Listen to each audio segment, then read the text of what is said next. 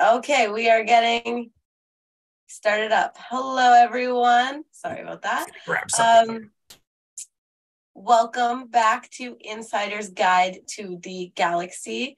And so you know the drill. Put your name in the chat, where you're coming from, how you're doing.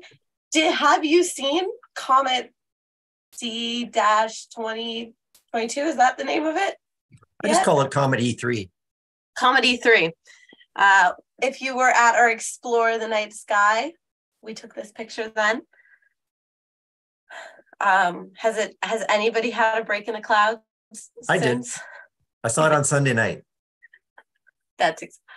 I have not gone out to see it yet. I feel like I forgot to mention, Samantha, that I thought I had spent a few minutes just recapping the passage, where it is these days. So we'll spend a few minutes at the top doing that. Yeah, because it's getting even better to look at now. Before, in like the earlier evenings, it was very close to the horizon, but now it's more close to the sky. Hello, everyone. Okay, we'll give 30 more seconds as people file in. Hello to YouTube, our YouTube crowd as well. For those of you watching on YouTube, just a reminder, everything we say that goes into the chat will be put into the description box of the YouTube video, and we will be monitoring both chats, both on Zoom and on YouTube. Hello from Kitchener. You're very close to me there. The last cloudy weather has moved in just a smidge. Okay, so without further ado, I don't have any crazy announcements from national office. We don't have any upcoming events, other than stay tuned to our newsletter, because all these events we do talk about usually get released there first. And without further ado, I'm going to let Chris, and since we're on as you said, since we're on the topic of Comet, let's just chat about that for a little bit. Yeah, so let's spend a couple of minutes just reviewing where the Comet's up, what it's up to, and give everybody some tips on where to find it. On Sunday night, I went out. It happened to be clear. It's not been very clear very often here in Toronto, but it happened to be clear. Moon was up, but gave it a go. And I remembered, because I had written in my skylights, that night the comet was going to be on the line connecting Polaris to Dubhe, the lip of the Big Dipper, a third of the way along. So I just binoculars, hunted for a while, found it. So that's cool.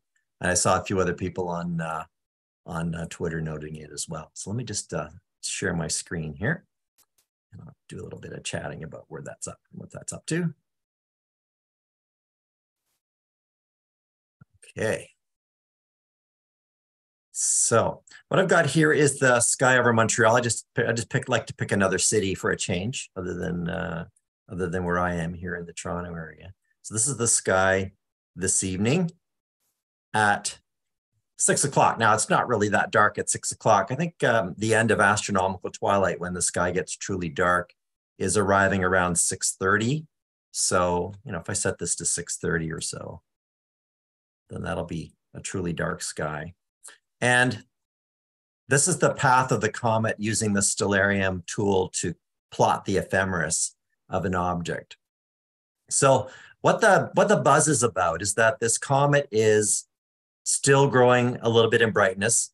It's predicted to become at its brightest on basically during the daytime on February 1st. That's when it's absolutely at its closest point to the Earth. I think I set it to be, about midday in the Americas is when what will happen. So really that means that the best time for you to see it when it's potentially at its best would be Wednesday morning. Now, here's the thing. So if I just set this back a little bit and I go to Wednesday morning, so that's basically tomorrow morning. We'll do this around 5 in the morning. So what happens is that you've got this moon in the sky. Let's see, where's our moon here? Just draw my ecliptic. Here we go. So we've got, here we go, February 1st. Yeah, so you've got a moon in the sky, and it'll actually set around 5 a.m. it'll set. So if you're up kind of around 5 a.m. to 6 a.m. before astronomical twilight really starts, you can check out the comet. Now, have I got the right comet? There it is. So here it is up here. It'll be at that point, tomorrow morning before dawn, it'll be to the lower left of Polaris. Let me just put a measuring tool on here. The green circle is binoculars, by the way. Do this. So you're looking at 14 degrees, or about 1.4 fist diameters. I think I noted that, let's see, did I put the markers here? Yeah, I thought I maybe mentioned some of the milestones you could use. It's kind of, you can kind of use the line from Polaris to Castor as your pointer, is the direction you want to head. And basically you want to look, you know, about 3 binocular fields from Polaris, or, you know, 1.4 fist diameters. If you're using something like Stellarium or the Sky Safari app, one of my best tips is to make sure that you've recently updated the minor body database, which if you go to in Sky Safari, if you go to the settings, click on solar system and scroll down, you'll see that there's a button to manually update the settings. That way, that'll account for any small changes in the comet's orbit over the next little bit. And what you really want to do, maybe before you start searching with your binoculars, is familiarize yourself with the more prominent stars that might be in the field of view with the binoculars. So in this case, you know, I'd be checking out the star here, which is a magnitude 4.5. You might look for some asterisms that you can reference to. Actually, if you go down here to the lower left of the comet, you're going to see these 2 reasonably bright stars, magnitude 5 stars, 42 and 43 cam. So you'll be able to spot them in your binoculars quite distinctly. And then if you set kind of the pair of them, one of each at the edge of your field of view, then you could start looking at the other side of the field of view for the fuzzy blob of the comet. I looked at it on Sunday night, a couple of days before, you know, before its peak. And it was pretty underwhelming, I felt. I mean, it's not all that the media are making it cracked up to be. I felt I could maybe get a hint of greenish, it's gray or green tint to it. I've definitely seen green color on comets through a telescope, but through binoculars, maybe not so much. But the predictions say that it's going to reach about magnitude 5.5 or so as it passes Earth. And just if anyone's interested, I'll show you the geometry of the orbit and how this is all working. I think I may have shown this before. But this is a website. You can go to the skylive.com and you can find 3D models of things like these comets. And here you can set the date and time below. So if I wiggle this model around, you can see the sun here. You've got the Earth's orbit in blue, and the comet is diving down through the solar system between the orbits of Earth and Mars. And just the way the geometry works, the angle between, or the distance between the Earth and the comet will be at a minimum, you know, basically February 1st. And from there, it's going to continue to dive down through the plane of the solar system and then start heading south. So right now, our northern sky points up this way. So we're seeing the comet appears in Earth's northern sky. And once it dips below the plane of the solar system, it's going to be sort of heading southbound in the sky, and then eventually, you know, kind of fading in brightness and dropping out of sight. So this is the other few things you want to check for.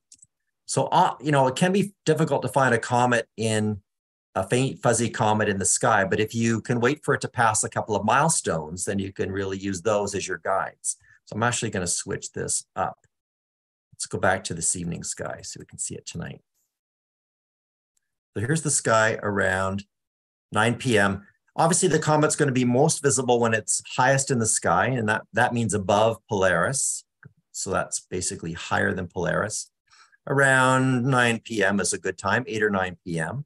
And over the next number of nights, it's going to move quite a bit, basically a palm's width or 6 degrees higher every night. So here's tomorrow night, the night after, the night after, the night after. And the really neat thing is when we get to the 5th, so what day of the week is that? That's Sunday, Saturday or Sunday? Put on my calendar in front of me here. 1, 2, 3, 4, 1, 2, 3, 4. Next Sunday night. So it's going to be actually, the comet's going to be hanging out really close to Capella. So it's just a couple of finger widths below Capella. And then the following evening, on the 6th, it's going to be telescope close to one of the kid stars. This triangle of stars near Capella, the goat star, these three are named the kids, nicknamed the kids, as in baby goats.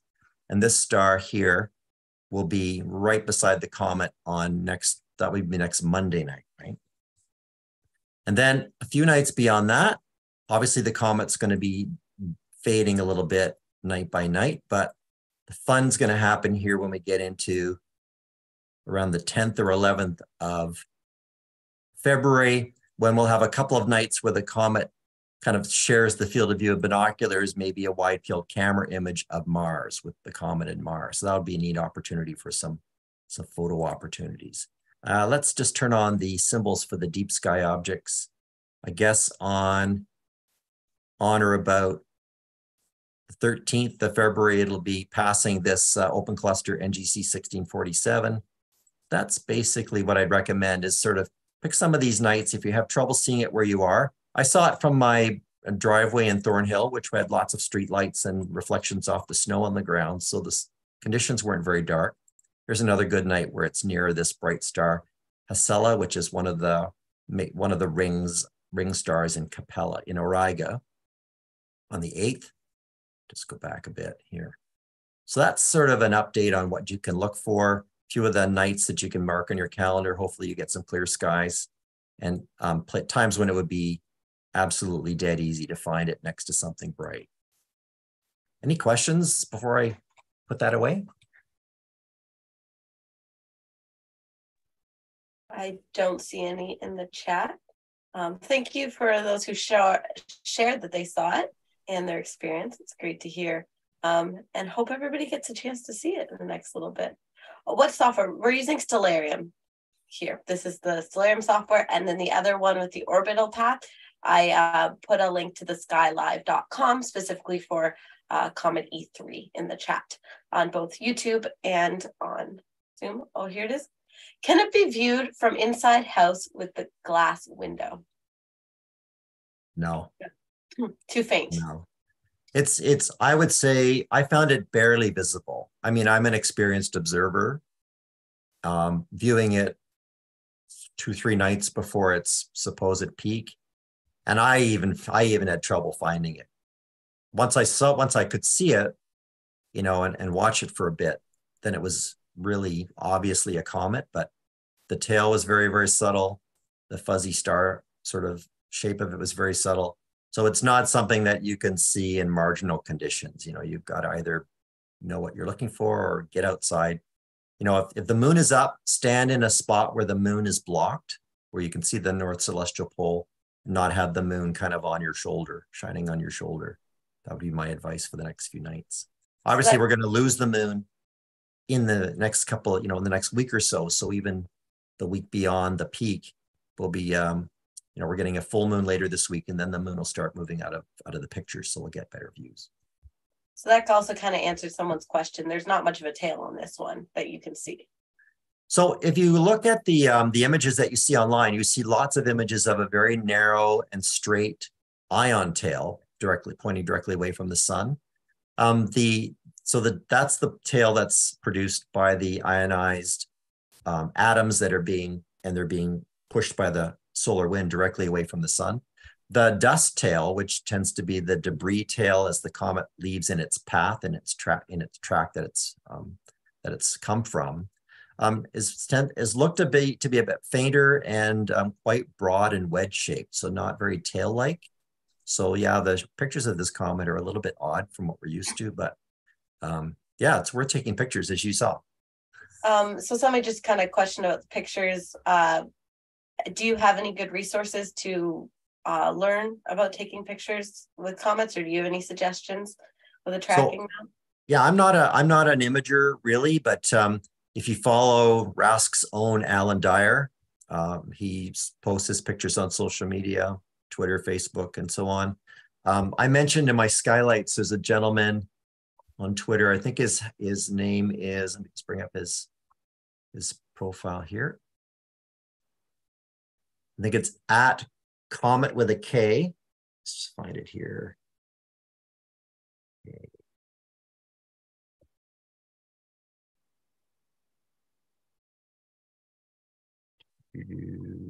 Sorry about that. Should have had this ready to go. Okay. I think it's at Comet with a K 1234, something like that. Just open it up. Okay. For rural skies, would it not be the best time for evening viewing to begin on February 8th when the moon begins setting later? So apparently, yes. So that was I'll let you finish that, and that's our next question we have. Well, yes and no. Okay, because you're really dealing with a trade-off. Because yes, the moon washes out the sky and diminishes the comet somewhat, but it's also going to be fading in intensity quite steeply over the next little while. So I wouldn't wait. What I would do is I would just keep trying, and hopefully your views get better and better as the moon disappears. That's the way I would do it. Here's the person that I was going to mention on Twitter, at KOMET 123 JAGER, at Comet 123 Jager. And he's been putting lots of pictures of the comet up. He's in Germany.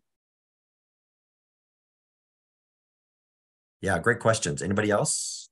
KOMET 123 JAGER. GER. Okay, there we go.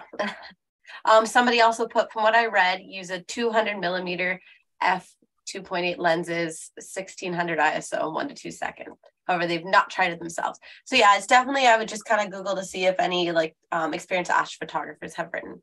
And there we have a link to Alan Dyer's books. Okay, I think that is all of our questions on the comet. If you guys remember anything, we can chat about it at the end of our next session as well. Section of this, not next session. Sure. Or we could have everybody show and tell their comet images on a future session. Yeah, I only have the one behind me. Let me see it. All right, let's move on to the Milky Way, and then we'll do the some cold weather observing, and then we'll wrap up at the end with our finest NGC. So the Milky Way obviously is our home galaxy. It's, you know, roughly disc shaped. It's about a 20 to 1 width to thickness of its disk and a central bulge in the center. And it's about roughly 100,000 light years across, counting the visible material in the galaxy, not counting the dark matter halo and the much greater extent of that. But I'm going to just refer basically to the parts that we can see as we step out on a dark night.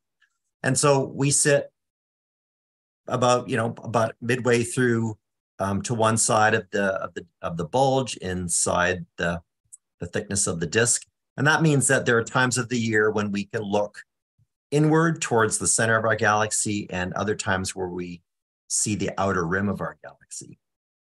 And winter is the time of year when we're viewing the outer rim of the galaxy. And I'm going to sort of walk us through the geometry of that here in a second.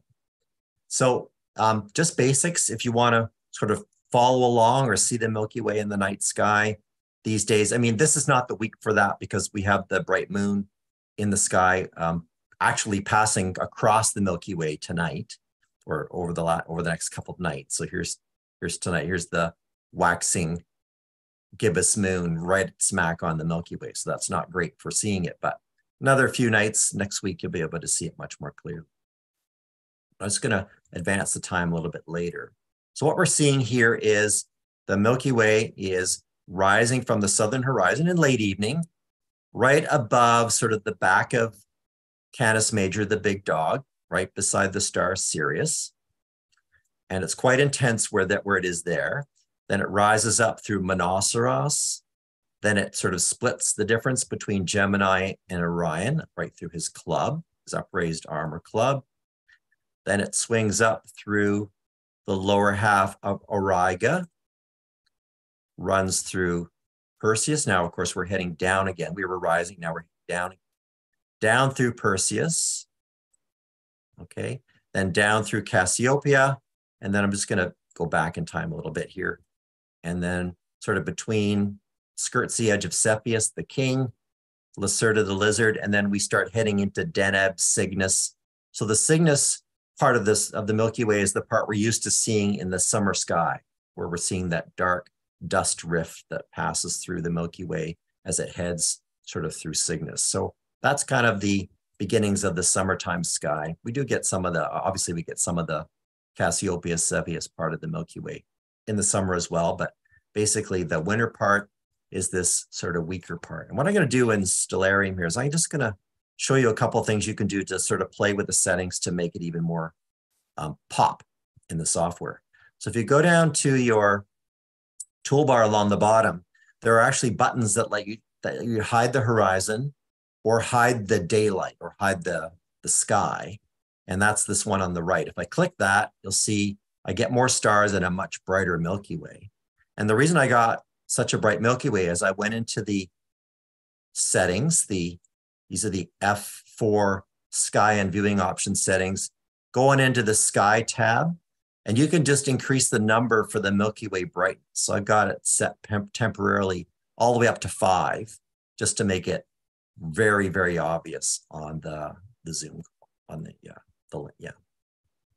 So that sort of gives you a sense of where it is in the sky with respect to the stars. Now, if you're familiar with the big, winter circle or winter hexagon asterism, this year it's the winter heptagon because we have Mars as part of the loop. So that's the stars Sirius, Rigel, Aldebaran, Mars this year, Capella, Castor Pollux, Procyon, and back to Sirius. And you can see the Milky Way runs right up through the center of that big asterism. Now let me bring up some markings on here. This is fun. So you can go into the F4 again, go into your markings tab, and there's an option here for the galactic equator. And what you're going to do is you're going to do yes, yes, yes. And this gives you the coordinates, the numbers, and the path of it. So I don't know if it's that easy to see. Maybe I'll change this to yellow so you can see it a little bit better. Make this nice and bright. Here's a bright Dayglow green. Oops, did that work? Here we go. Do that one more time. Dayglow green.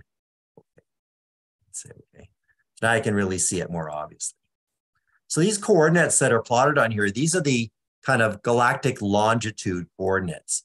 And so what we're looking at is the center of our galaxy at coordinate 0 and the exact opposite rim of our galaxy at 180 degrees. And you can see where it is in the sky.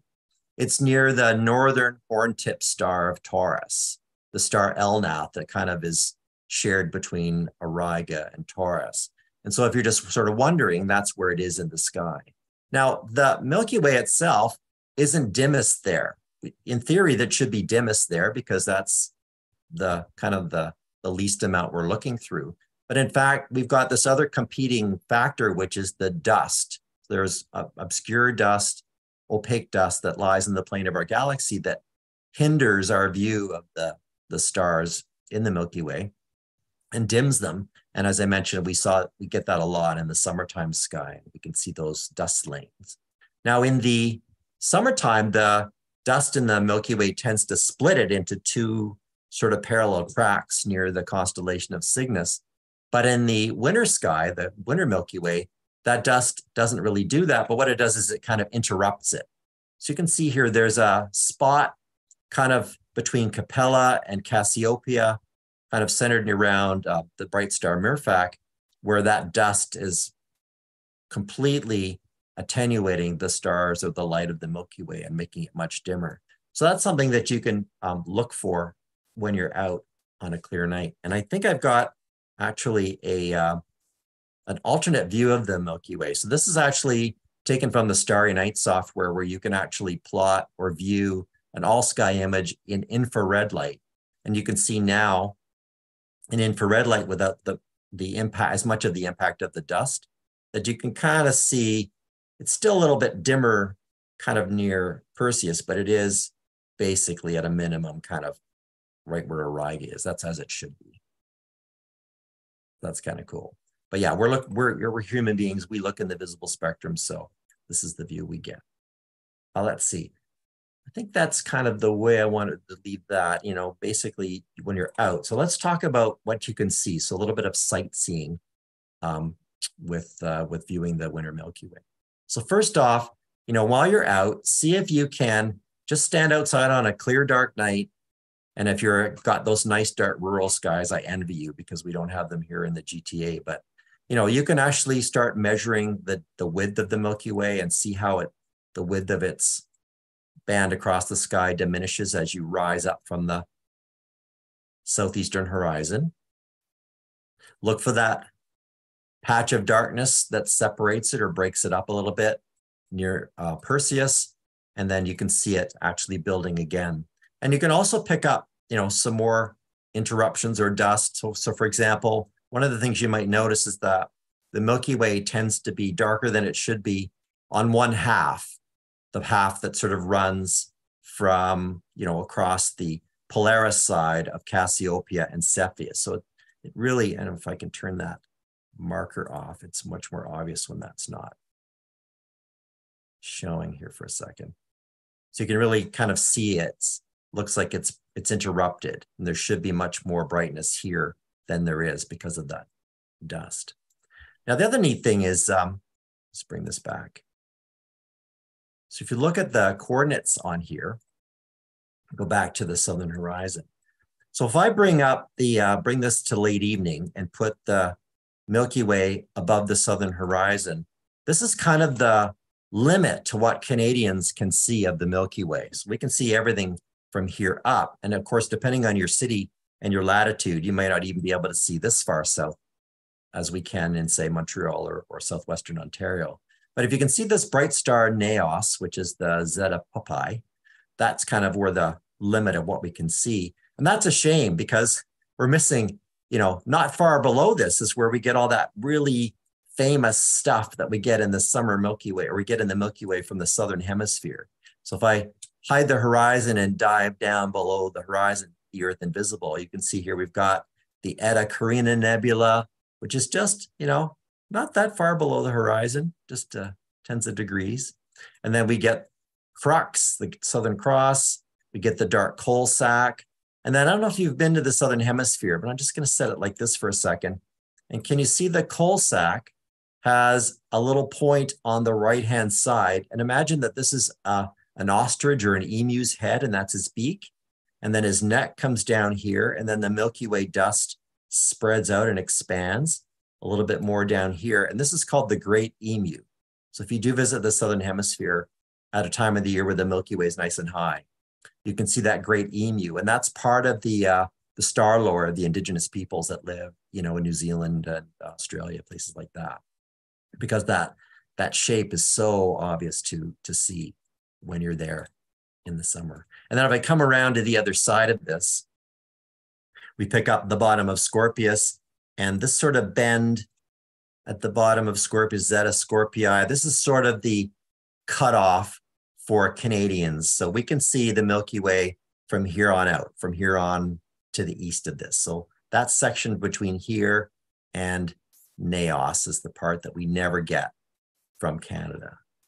So it's good incentive to book a trip someday. If you're an avid stargazer, you do want to get down to the southern hemisphere. It's someday to pick up all that sky that you'd never get to see from here. We have a question about when is the Milky Way visible, specifically in the Toronto area, but generally, I guess this time of year for across Canada. Like what time? Yeah, so it's there right away. So let me just wind back here to the earlier evening. So in fact, in early evening, once dusk arrives, it's already visible, it's already there.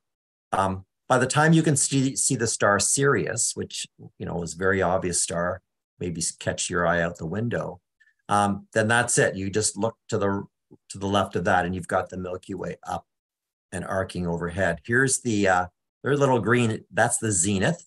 So the zenith at an early evening. This is 7 p.m. Tonight. So the zenith is sort of near the bright star Murphach, and that's kind of near the center of the galaxy, right overhead. So it arcs right overhead from early evening. And then the question is, well, how late at night can you see it? So let's just advance hour by hour. So around, as I mentioned, around 11 o'clock nowadays is when you'll get that absolute, last vestiges when it's over the southern horizon. But for this point, you're losing, some of the Lacerda part. And if you advance another couple of hours, then by the time we get after midnight, then we're starting to get that springtime effect. So, spring is galaxy season because the Milky Way tends to hug the horizon. And we just give you an all sky view. So as we get into the 2 and 3 o'clock in the morning nowadays, we're getting the spring constellations overhead. And at the same time, we're getting the Milky Way diving down and starting to hug the horizon. And that's what gives us that beautiful view or vista of the galaxies in the springtime.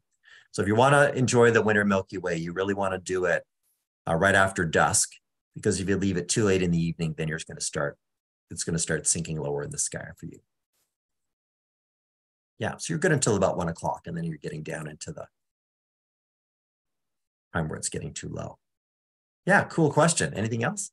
We have a question which we already went over, something about shooting the Milky Way galaxy. We actually, at our last General Assembly, Alan Dyer gave a workshop, which then he offered to be put on our YouTube channel. So I'm going to share a link of how to shoot the Milky Way, Alan Dyer's workshop, and that should be quite helpful for that, those interested.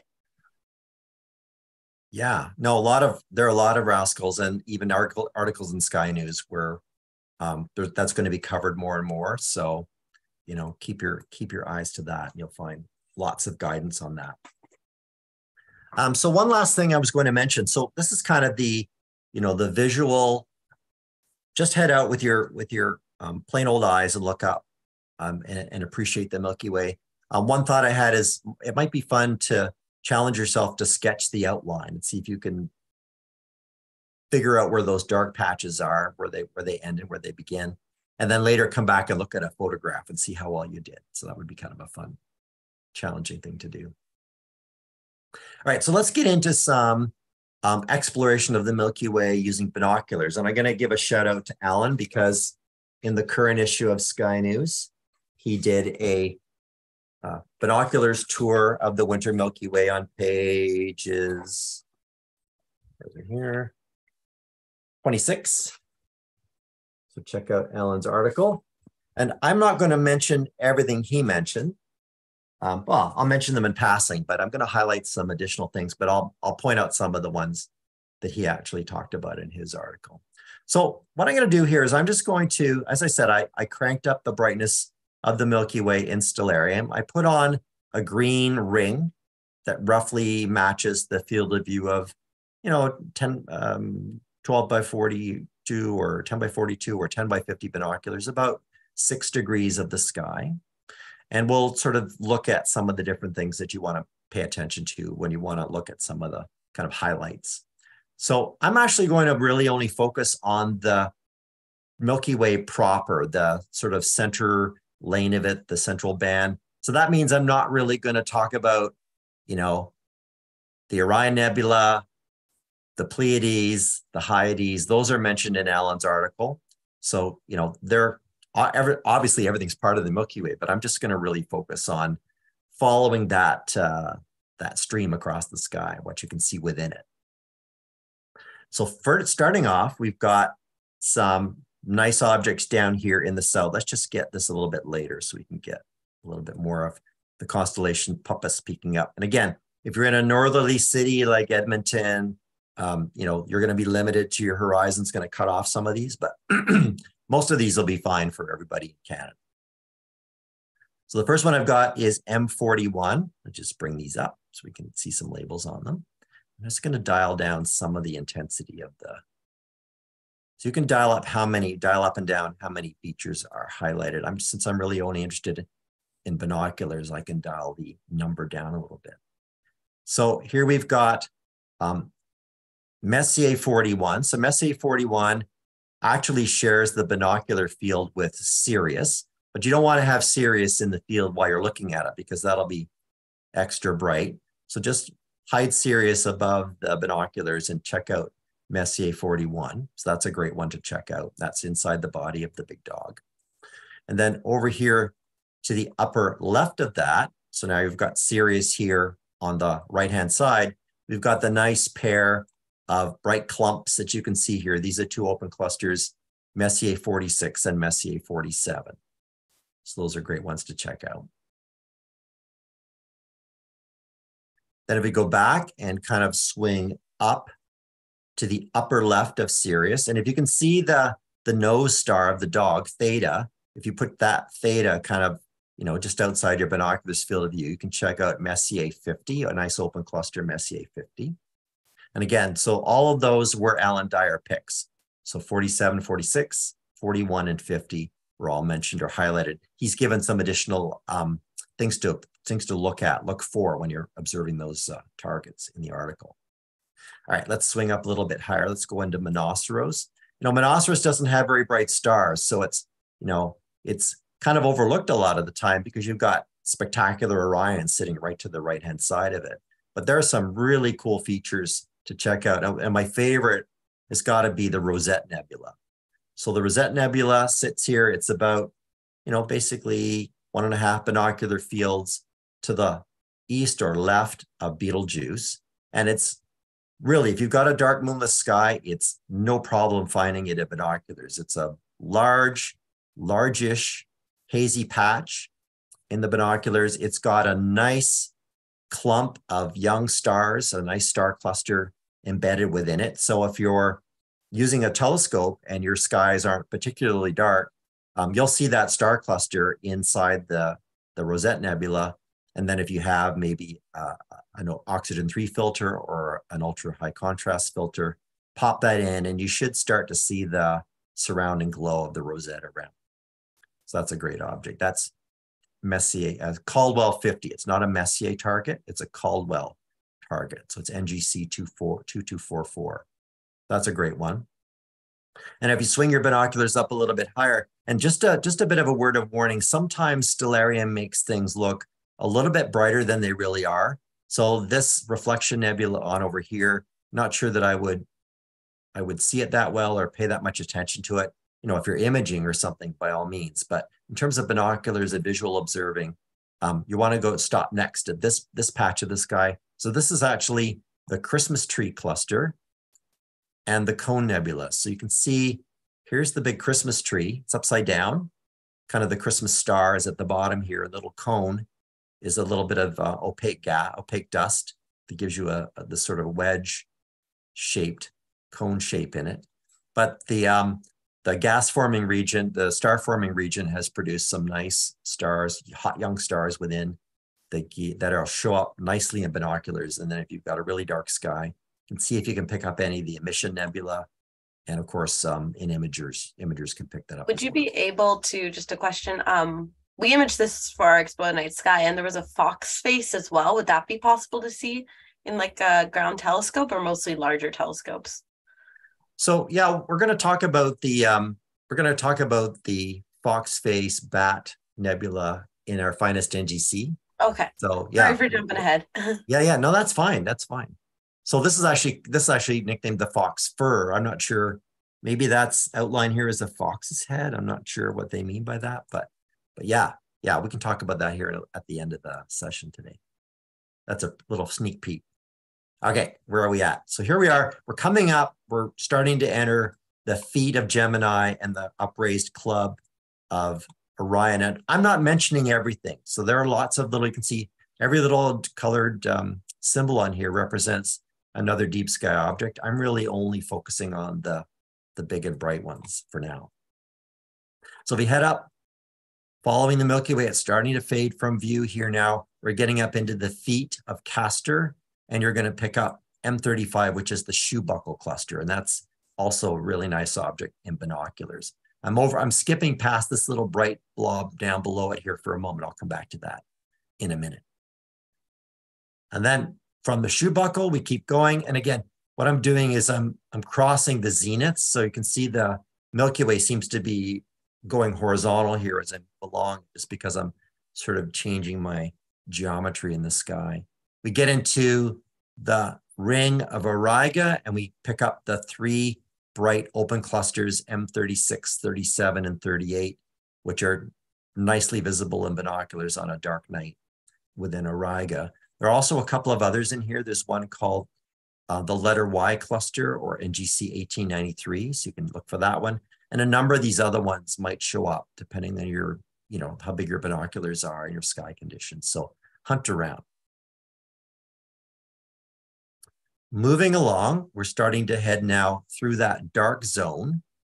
And then we get into the star Murphak. So the star Murphak itself is surrounded by a really spectacular, loose grouping of hot O and B class stars. It's called the OB, the Alpha Persei moving group, because they're moving as a cohort through the galaxy, or the OB association that has a number of nicknames for it. But you can just point your binoculars at Murphak and then notice all of the other neat bright stars in a group around. Then from here, we can look. We've got two ways we can go. We're going to go down to the left first. You've got Messier 34, which is a nice open cluster down here to the near the star Algol, the variable star Algol, which is right here. And that's a cool object to look at. And then obviously we're going to be taking a minute or two to check out the double cluster. So this is NGC 884 and 869, the double cluster. Fantastic in binoculars. Don't just give it a quick look, but when you're looking, pay attention to the characteristics of the various clusters. Is it denser? Is it looser? How many stars can you see? That sort of thing. We've covered some of this, sort of these tips in some of our previous NGC minutes section. I'm going to pass by these pink spots in them for a minute. I'm going to come back. When you get to Cassiopeia is just littered with open clusters. I mean, I've dialed down the number displayed here. If I crank the settings up in Stellarium, it'll just fill the screen with all kinds of symbols and labels. They're everywhere. But the ones that are dominant in binoculars would include NGC 663, which is the lawnmower cluster. It's easy to find because it sort of sits just outside the line connecting the two end stars of the W's, Second and Rukbahn. So that's a nice one. Then down here, there's the NGC 457. This is the Dragonfly Owl ET cluster. There's the two eyes, the arc of stars forming the wings, the little body, and then the feet are down here. So that's a really neat one to look at as well. And to find that one, I usually try to make a right angle triangle with Navi and Rukba. And that's a great way of picking that one up. Granted, it's tiny in binoculars, but you can definitely see the bright patch of it. Remember, note where it is and come back with your telescope and check it out, zoomed in a little bit later. All right, nearly done our binoculars tour. We're going to head down to the bottom side of Cassiopeia now. We're heading towards the northwestern sky, running down the northwestern sky. And we're going to pick up NGC 7789. That's Caroline's Rose.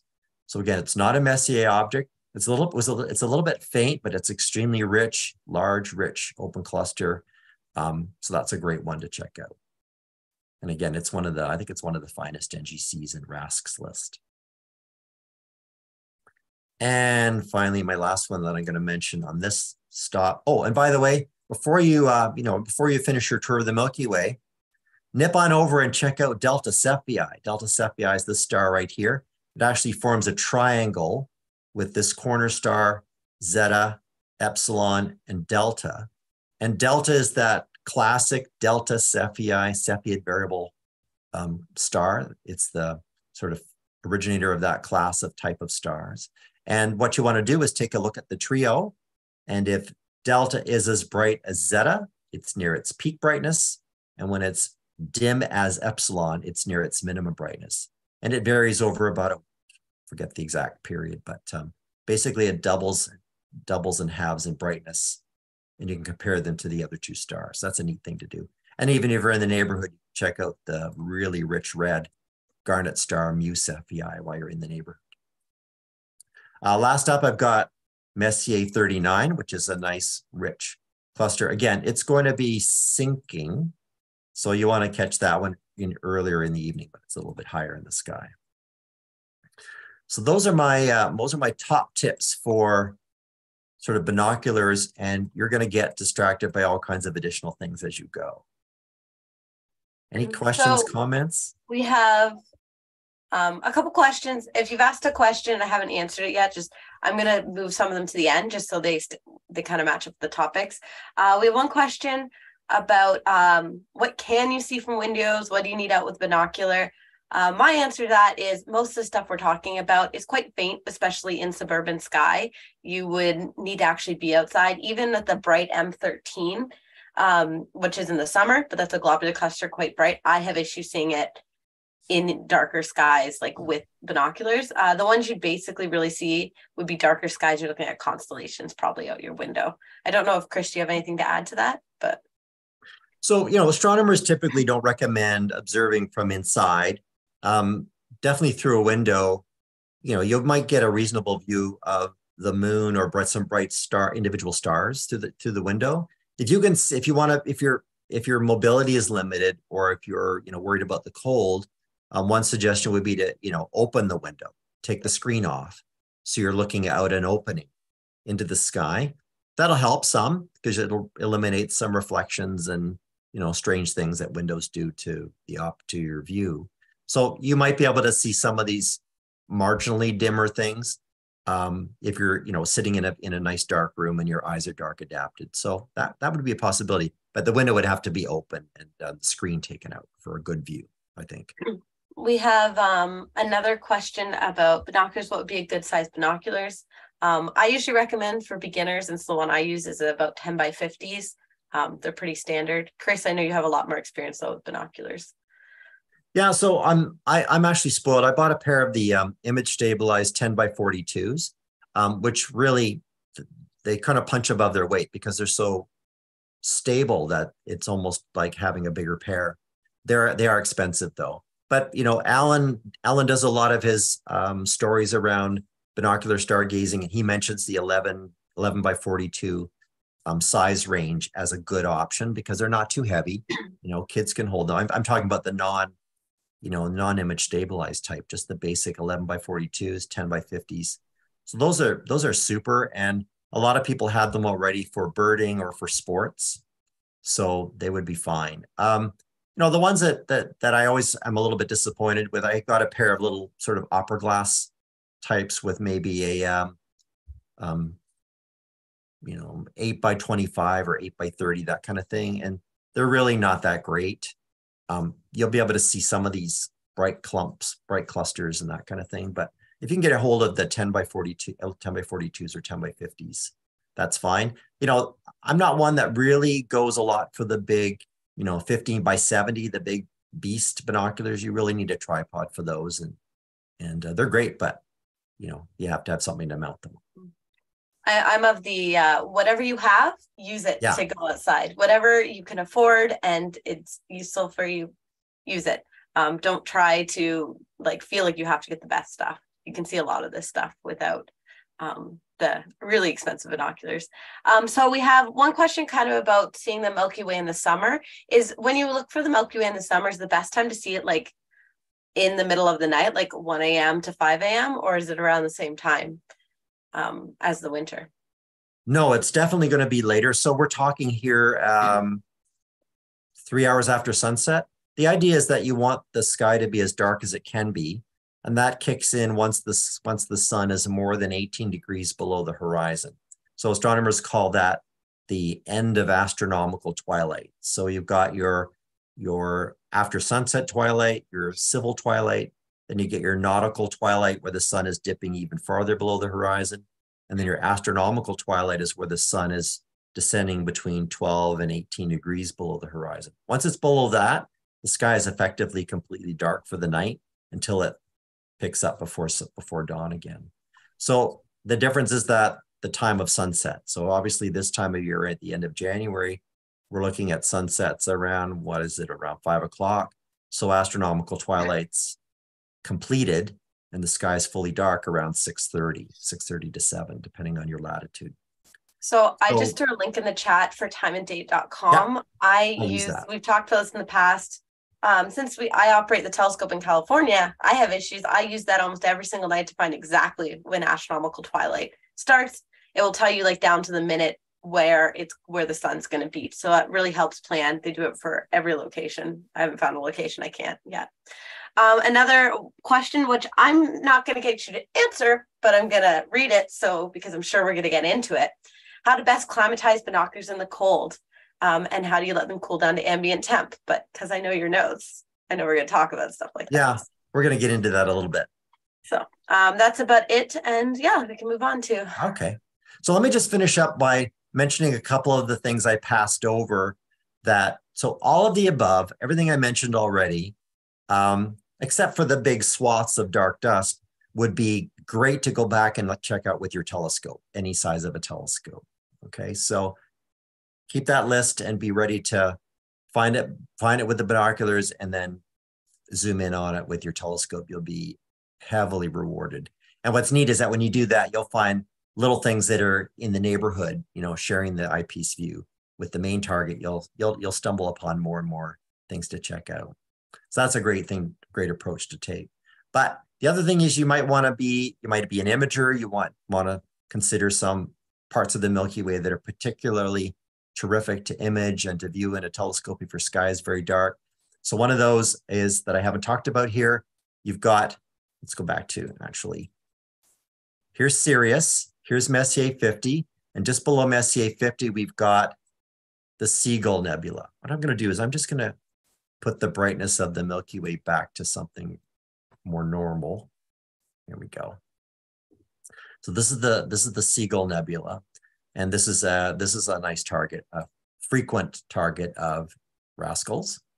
So you want to check out that one. If you go on up to Orion, obviously the rosette is terrific for imaging as well. If you go on up to Orion, there's that blob that I said I was going to come back to. This is the Monkey Head Nebula. It's kind of in a mix of emission and reflection and some stars embedded within. That's a terrific object. You've also got the jelly, I think, is it the jellyfish? I can't remember if that's its name, but there's a very faint but large nebula here near the star Propus. That would be another object you could go after. And if I head on up into Auriga, I talked about the 3 Messier open clusters and the letter Y open cluster here, but you've also got the Flaming Star Nebula. And that's observable in a telescope optically, visually, if you've got a nice dark sky conditions. So that's something you could image or view from a dark site with a larger aperture telescope, the Flaming Star. And then from here, we've got the California Nebula in Perseus. That's kind of on the edge of the Milky Way. It's not so much a visual target, but you could certainly use that as an imaging target. And a couple more that I wanted to mention down here.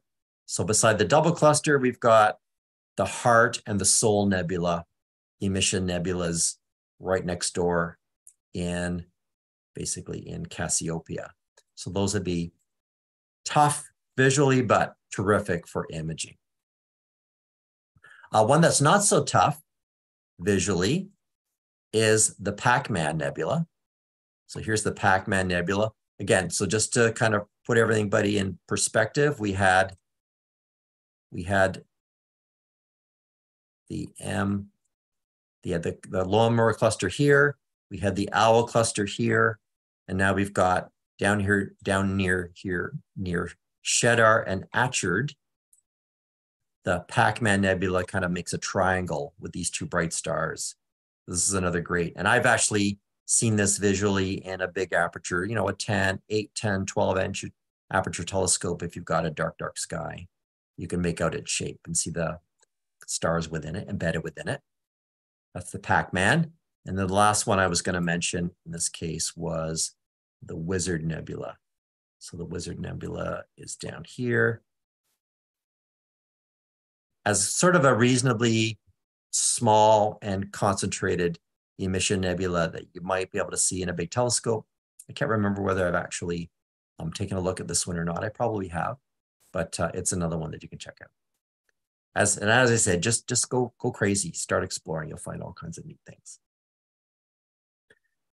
All right, let's talk about winter cold weather stargazing. So I'll just share some of my experiences and tips around that.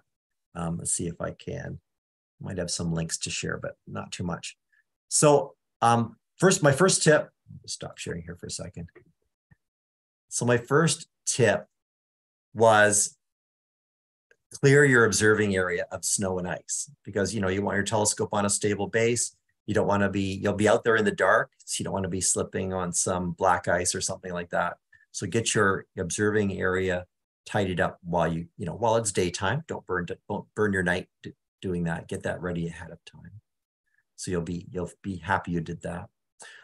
Your telescope should be cooled down to the ambient temperature if it's the kind that has air trapped inside. Well, in both cases, but the kind that have air trapped inside are most important. So that means a refractor or a Schmidt-Cassegrain or a Maxitov telescope, the kind that have the corrector plates on the front.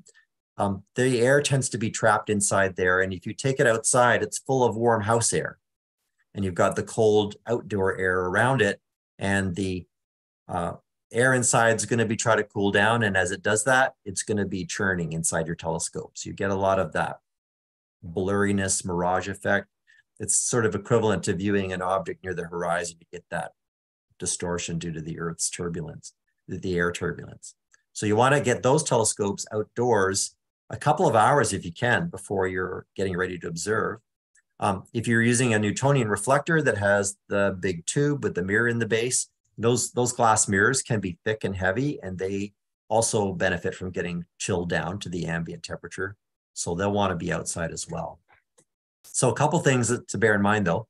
You want to put your telescope where it's safe.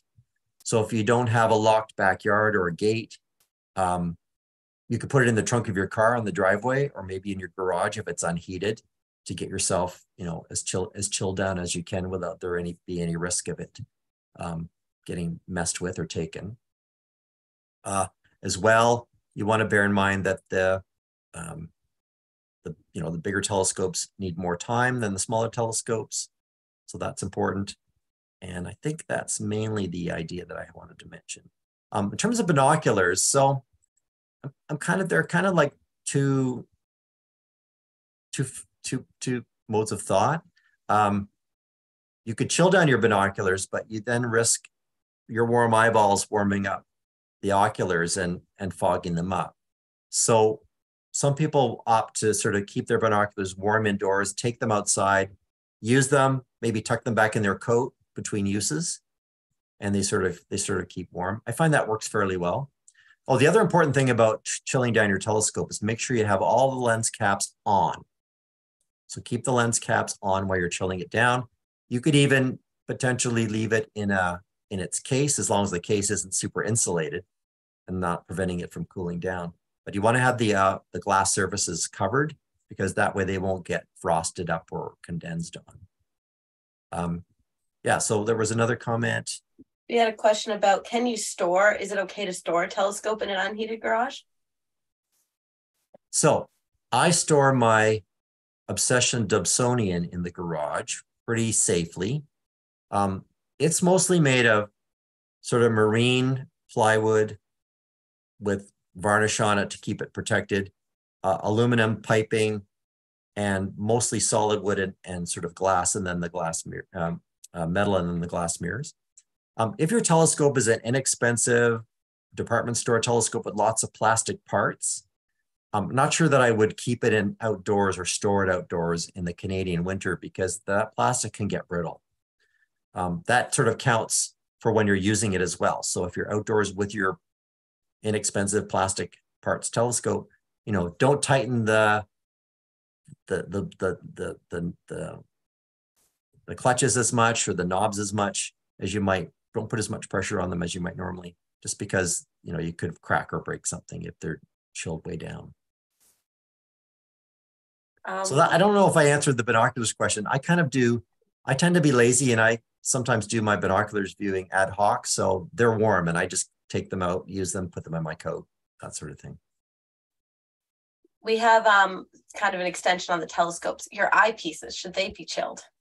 Or is it too small to really make a difference? So I actually tend to keep my eyepieces indoors and keep them capped, and use a heating element around the eyepiece when I install them in the telescope. So they're kind of warm the whole time.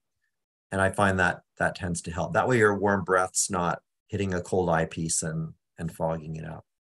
By the way, if you forget to chill your telescope down, that's fine. Doesn't mean you can't observe that night. Just means that your views will improve through the night.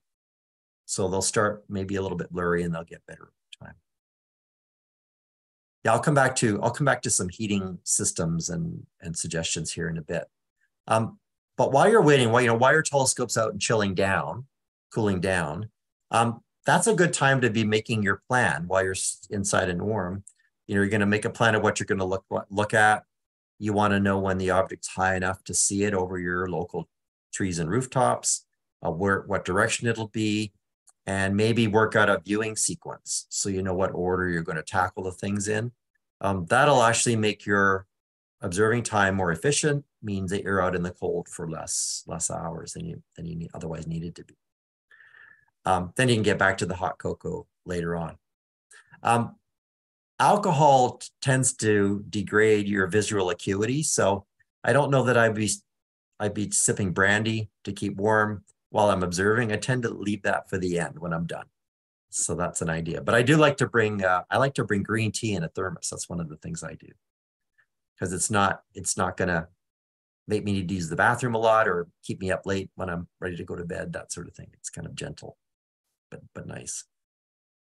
Yeah. All right. So let's talk about keeping yourself warm when you are getting ready to go out.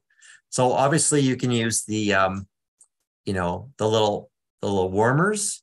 So this is one of the types with the sodium acetate solution. It's a waterproof plastic pouch.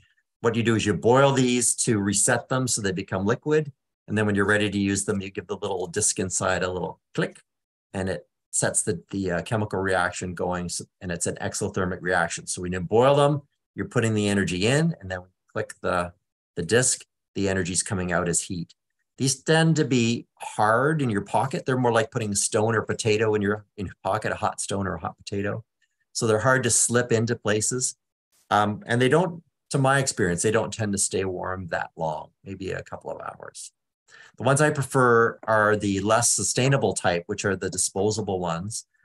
Those are the ones that have an iron oxide powder inside them. When you expose them to oxygen, then they give an exothermic reaction. So they tend to be, they're soft and thin. You can slip them in under the sole of your feet in your boot, or put them in the palm of your glove, or you can even tuck them, around your telescope to help keep your corrector plate or your objective lens a little bit warmer to keep it from doing or frosting up. One tip for those, though, is that once you take the air away from them, they stop the reaction. So you could start one, put it in an airtight Ziploc bag, and then open it up the next night, and it will start producing heat again if the reactions aren't completely used up. So that's kind of a neat way of using those. Then there are also the electric ones. You can now buy rechargeable electric battery operated little pocket warmers that put in your pocket. And again, remember to charge up the battery so you've got a good long session with those.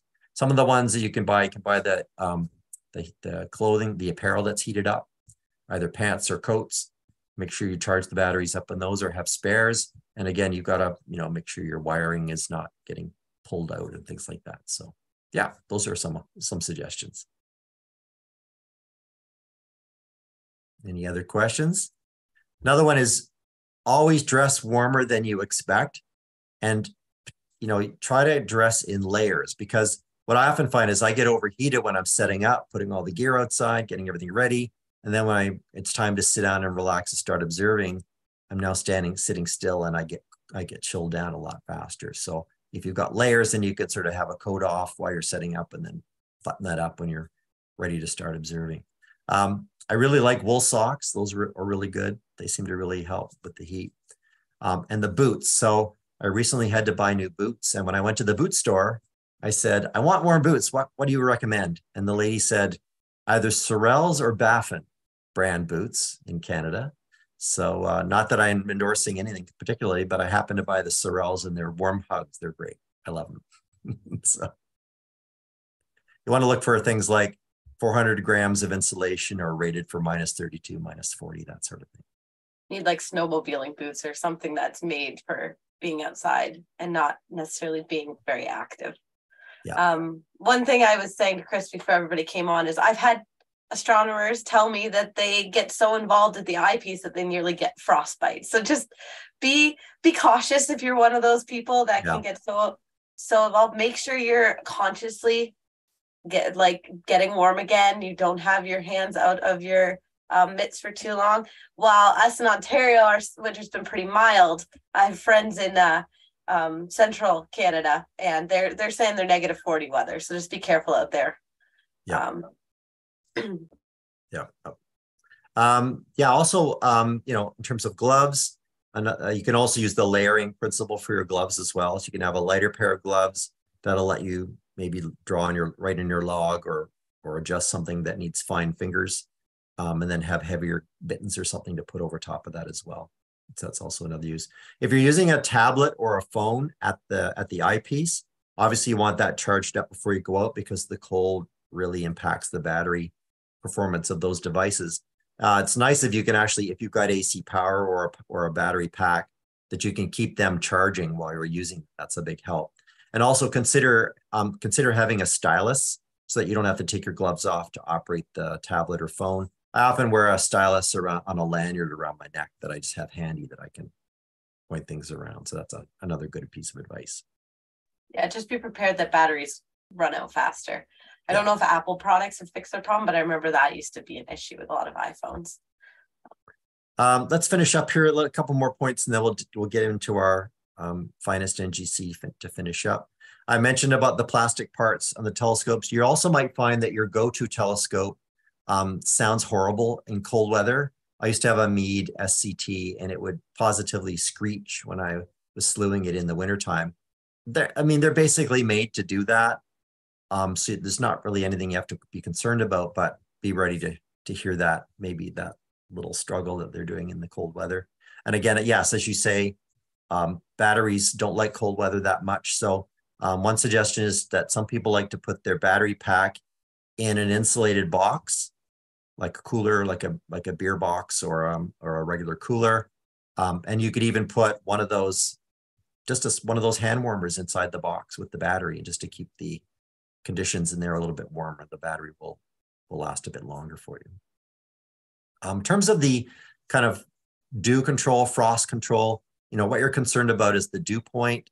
That's usually at or a little bit above the ambient temperature. And you want to make sure your optics can stay above that, and that'll keep them free of dew or frost. If you do get some dew or frost on your objective lens, your corrector plate, your eyepieces, you can actually blow them with some cool air. I wouldn't use a hot air blower on them or hot air dryer on them, but you could blow them with cool air. That often helps. And as I mentioned, if you've got some of the portable little flexible hand warmer pouches, if you've got some elastic bands or something that you can do to strap on one of those hand warmers on the underside of your telescope, then the heat will rise and it'll keep the lens a little bit clearer that way. I actually have a strap that I bought, a USB strap. So you can buy a professional dew heating system with a controller and straps and things like that. I actually went out and bought a USB strap. Samantha could put the link in the chat if you want. It wasn't very expensive. It just plugs into any USB battery that has a USB port, and it works really well. It's got 3 temperature settings, and I just put that. It's made for a camera lens. You can put it around a coffee mug. I basically make it about 3 inches in diameter, and I just drape it over my eyepiece. So if I switch eyepieces, I just change the eyepiece and I hang it over the new eyepiece, and that keeps my eyepieces nice and clean. You might want to consider making, if you don't have any, dew control system, just make a dew shield. It'll extend your observing time. May not eliminate it from happening, but at least give you more time to look. You can get a roll of thin, dark foam, preferably black, a dark color, craft foam or cardboard, Bristol board, anything that's kind of going to extend your tube about 1.5 or so times the aperture or diameter of your telescope tube out in front, so it won't obscure too much of the sky, and it'll also keep the air from getting onto your objective lens. I think that's basically it. The other 2 points I was going to make is When you're ready to finish up for the night, assuming you want to bring your telescope or your equipment or your camera indoors with you at the end of the night, put all the caps back on while it's still cold outside. If you have the box or case for your telescope, pack it inside and zip it shut. And that way the ambient warm air won't condense all the moisture in that air onto your telescope when you carry it inside. So do all that while you're still outside. Zip it closed. If you don't have a case or something for your telescope, you know, even a garbage bag, you can cinch around the whole tripod and just sort of put some bungees or something around, collect it around the top of the mount. And that'll actually prevent as much of the warm air from getting onto your telescope. Finally, a couple more things. You can actually skip winter by looking at the winter sky in autumn. So if you were to say, wanted to look at Orion and Gemini and Orion, all those constellations, get up before sunrise in mid-October and enjoy it with a sweater on. And you can do all your winter stargazing for an hour or two before sunrise in the winter. So 5 a.m. on October 15th gives you just what you get at the end of January at 7 p.m. and much warmer temperatures. Or book a trip south, take your telescope where it's warm. So that's my advice on cold weather observing. We'll say when I got up early for the lunar eclipse, I made sure to look at Orion because I never am up that early. So we have a few more questions before we move on to our Find NGCs. Is there anything to, somebody says, my go-to hand controller, LCS, is really slow when it starts to get cold. Are there any workarounds for that? Or just kind of? Okay, well, obviously we can't speak as the manufacturer.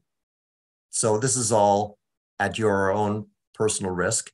I might be considered to get a rubber band and a hand warmer and strap it to the back of my hand controller.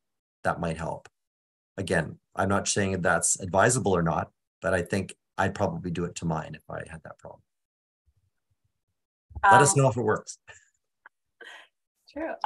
This is kind of, you just said travel south, but somebody wanted to ask, what is your favorite like southern thing you've seen in the southern hemisphere? What southern constellation thrilled you the most? That was oh man. So I had this is for another day, but I had a chance to go to an observatory in New Zealand, Mount John Observatory, at the new moon in spring of 2017. And it was too windy to do photography, so we just did visual astronomy. And they put this 1 meter telescope. We looked through a 1 meter telescope at the Eta Carina Nebula in the core of the Carina Nebula. It's called the homunculus. And it literally looked like 2 candle flames flickering because the air was turbulent. And that was just awesome. But if you ever have a chance to go to the Oz Sky Safari that's put on by the local amateur astronomers in north of Sydney, it's near the Siding Spring Observatory in Warrumbungles, Australia. Coonabarabran is the town. They supply the telescopes. You just bring your eyeballs and your list of things to look at, and you can't beat it. It's amazing. The jewel box, the coal sack, Crux, the dark doodad, Omega Centauri. Yeah, go. It's great. So when you go on your bucket list trip to Australia or New Zealand, make sure you remember to stargaze while you're down there. So 2 more, kind of going back to the comet. Someone was asking, what's the approximate diameter of the body of the comet? Do you know that? I don't know it off the top of my head. I'm not too sure.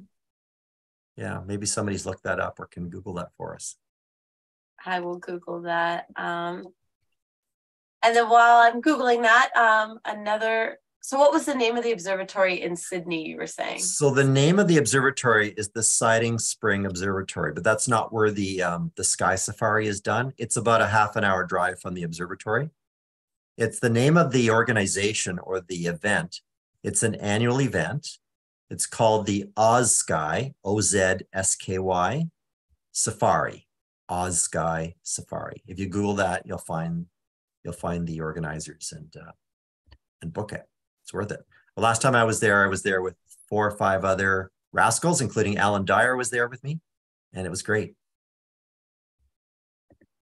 So we have, I just looked this up. If it is wrong, but this is what I'm seeing online, is about 1 kilometer.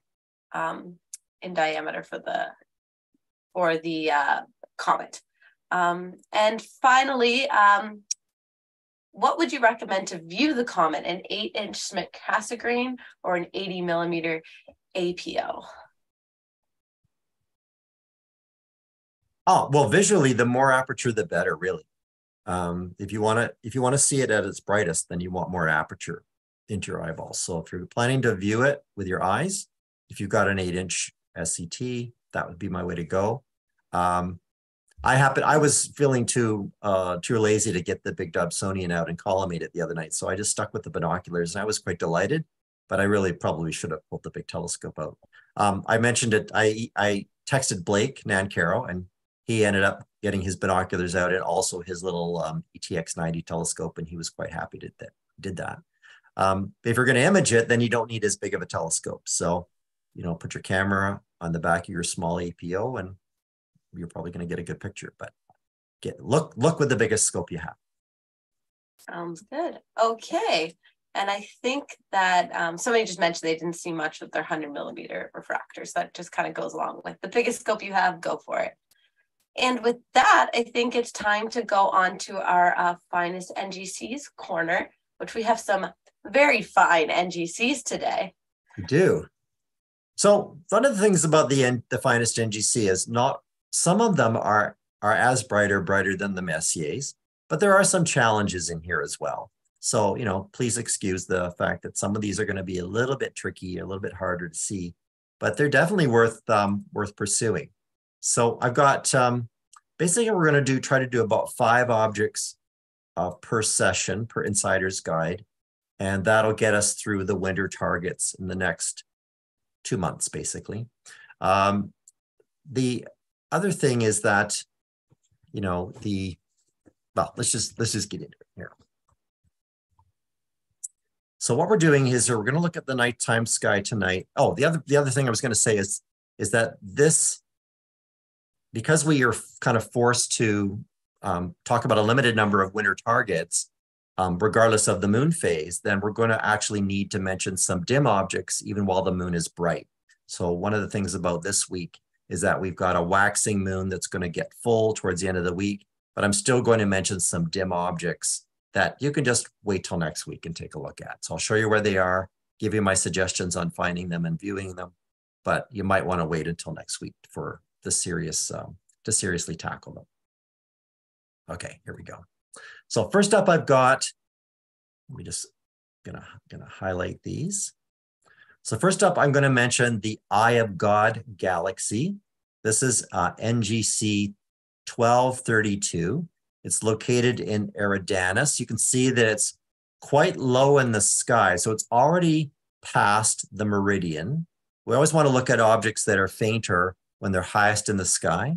And at 8 p.m. tonight, it's already in the western half of the sky. But since the sky gets dark at about 6:30, you can actually look at this object, right after dinner. As soon as dusk is done, maybe 6:45, 7 p.m., head out. That's when it'll be above the southern horizon. It's only about 23 degrees above the horizon. For Montreal, it's going to vary. That's going to be a little bit higher, a little bit lower, depending on which city you are in the country. Let me just center this up and zoom in a little bit. So it's kind of an underappreciated gem. Here it is zoomed in. It's a really beautiful face-on spiral galaxy. It was discovered by William Herschel on October 20th, 1784. It's number 258 of his class 2 objects. This would be visible in binoculars and in any size of a telescope under a dark sky if it were a bit higher. So, in Canada, maybe that's not ideal for us, but, if you take your binoculars a little bit south, then you could probably see it in your binoculars from, somewhere in the States. It actually resembles Messier 101. It's what I did to find it is I actually take my Telrad. So I'm just going to actually put on my Telrad here. So the Telrad has a 1/2 degree, 2 degree, and 4 degree rings. Don't worry about the green rings for a second. So the Telrad is this. And if you put the Telrad kind of the outer ring on the line connecting the star Angatenar and T3. These are all, by the way, these stars are all T Eridanus. You can see there's 9, 8, 6, 5, 4, 3, 2, 1. You can see these in binoculars very, very easily. So once you spot this crooked row of stars in binoculars, you want to find the 1, 2, 3, 3, and 4 star and put your finder with the T4 star just outside the bottom left edge. And that would be your field of view that you want to look for. Don't over magnify it. What you can do is search at low power and then maybe use something like 65 power to zoom in. Here's the the field. Whoops, let me just pick this object and do this. Let's just do this. There we go. So that's viewing it around 65x, 64, 65x. You'll want to use averted vision on this target because it's a bit spread out and not as bright as some of the other targets that we look at. And you want to be mentioning or noting down the shape, whether you can see any structure in it, whether you can see the hints of the arms. The arms are quite separated in places. You might even be able to see the little tiny companion galaxy if you have a big telescope. So just zoom back in here. So there's a little tiny companion galaxy. This has actually been given the ARP. So Halton ARPS, it's part of Halton ARP's list of peculiar galaxies, mainly because he thinks that this companion may have altered the symmetry of the main galaxy. So that's one. It's about 65 million light years away. You want to get that one earliest in the evening this time of the year. Up next, we've got the Cleopatra's Eye, and this is one of these more challenging ones that I mentioned. So this is sitting here in the winding stars of Eridanus. It's to the west of the bright star Rigel, and it's a bright planetary nebula. It's one of the brighter planetary nebulas in the sky, actually. It's got a greenish blue or grayish disk. It's got a brighter interior, and the central star is quite prominent. So it's basically as bright as the Parca Nebula, what we used to call the Eskimo Nebula in Gemini. So if you've looked at that one, you'll have a sense of how bright this one is. Discovered by William Herschel on February 1st, so tomorrow, in 1785, it's number 26 on his class 4. It's visible really in any size of telescope, but it only gets about a third of the way up the southern sky for Canadians. So that's one of the disadvantages. Now what I use is I picked the star. If you look at the star Arnib down here, the brightest star in Lepus, and you connect that to, where's my spectrum? Here we go.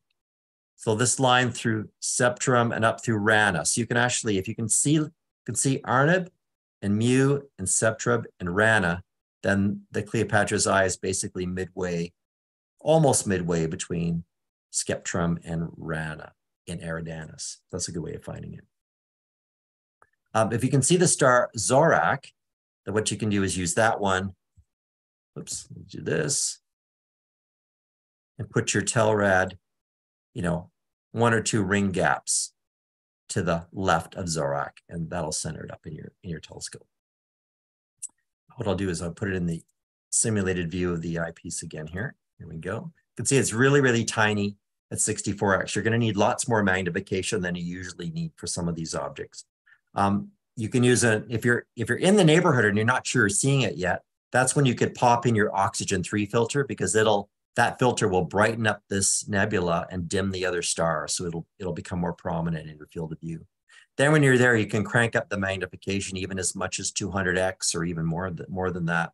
You want to look for the central star, look for the shape of the object, and then try some different magnifications with and without the filter, and see what you can discern about it. That's a neat one. Okay, another planetary nebula is the Crystal Ball. It's the Crystal Ball Nebula. Is up here at the top of Taurus. So this year we've got Mars kind of to guide our way. If you look at Aldebaran and Mars and kind of take a little bit of a jog to the west, you can pick up the patch of the sky where the Crystal Ball Nebula is. Zoom in here a little bit. This is a neat one. It's an irregular glow around a prominent central star discovered by William Herschel on November 13th, 1790. It's number 69 in his class 4 objects. The central star is bright enough to see in your binoculars, but you're going to need a telescope to see a nebulosity around it. But it's kind of a neat way to kind of get yourself in the neighborhood with your binoculars and then pull out the telescope. Where it's located, it's about midway between Aldebaran and Murphak. So let me just wind back here so you can see it. So there's Aldebaran, and there's Murphak, the brightest star in Perseus, and it's right on the line between them, and it's about halfway between them. So that's one way you can get yourself in the neighborhood. It's also on the line between Zeta Tauri, which is the lower horn-tip star, and the Gorgonea Tertia star. So you could sort of use these two as well. Or you could just take the bottom stars in the leg or arm of Perseus that comes down here, and at the distance from this Attic, which is Omicron, to Zeta Persei, and basically sort of triple that or 2.5 times that span, and that'll put you in the neighborhood as well. When you're here, look for some of these field stars. It sort of sits in this triangle of field stars. It might even look like one of the stars itself until you zoom in on it a little bit more. And what you're going to look for when you're doing it is you're going to use averted vision to see more of the details. Maybe that oxygen 3 filter if you have that. Try different magnifications. Note the structure. See if you can see its weird shape. It's got some weird shapes to it. And that's something to note down. It's about 2,000 light years away.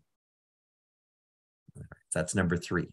All right, number 4 is the one that Samantha mentioned earlier, and that is the cosmic bat / fox face.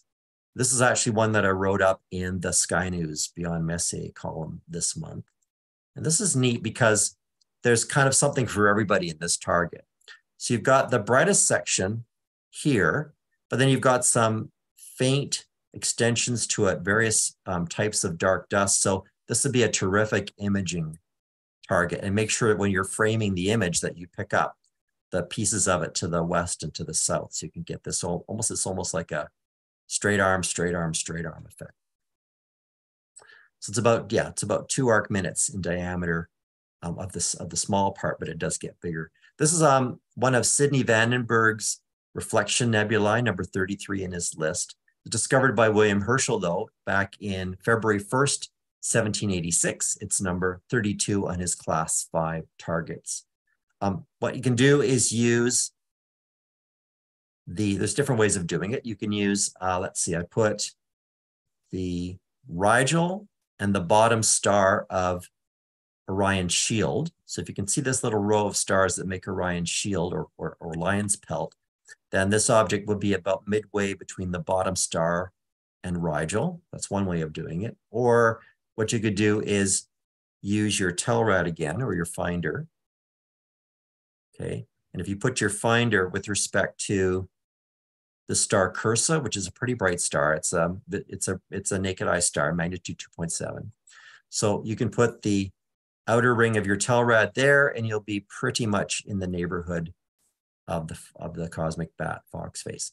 All right, so let's talk about the nickname. So in the telescope, in a smaller telescope, you're really going to be limited to the brightest part of the nebula. What you're going to see here is kind of a flattish area and then wings extending up to either side. And then there's a dark dust lane here that sort of cuts off the bottom, and it gives that bat wing effect.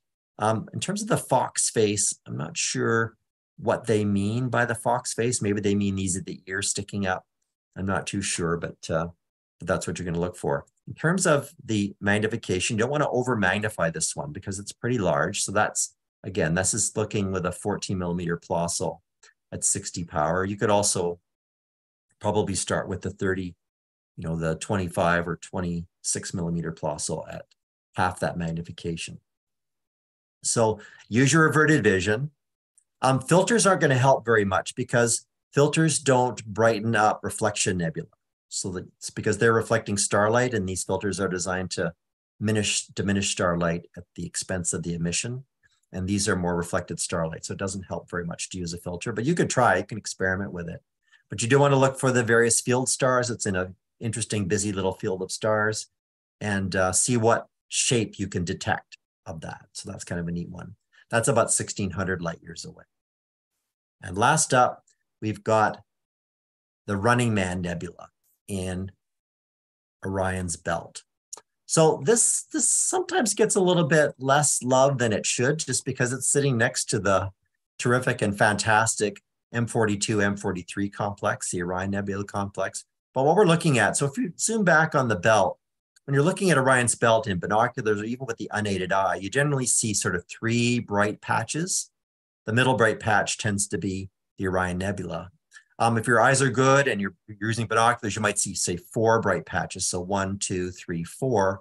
And the third one, or the second one from the top, is this sort of a combination of emission and reflection nebulosity called the Running Man Nebula.